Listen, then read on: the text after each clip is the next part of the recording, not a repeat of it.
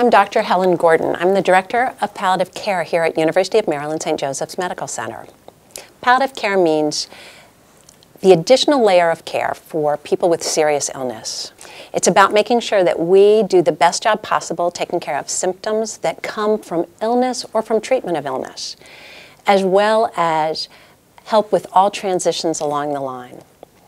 We take care of patients in the hospital with all sorts of diagnoses, and we're very involved here at the Cancer Institute. And one of the things we're very involved with is helping everybody with advanced care planning. It's a wonderful time to be in medicine. There are fantastic new technologies, medications, and drugs that help people fight and sometimes cure illness. But with those treatments, people can have side effects, and for many there comes a time when those treatments can no longer work.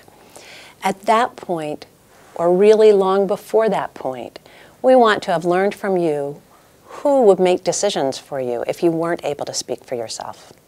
Our goal is that you are always making decisions. That's every healthcare team's goal. Talk everything through with you as it goes.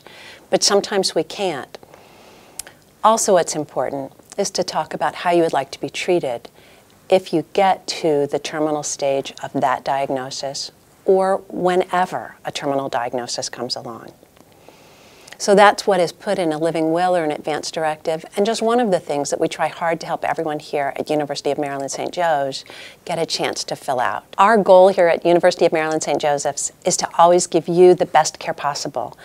And we understand that by knowing what you want and what you need, by taking the best care possible of your physical and emotional symptoms, and always giving you all the information that we have too, taking the time to be at your side to answer all your questions. That's our hope and our goal here with our palliative care team and with our entire medical team.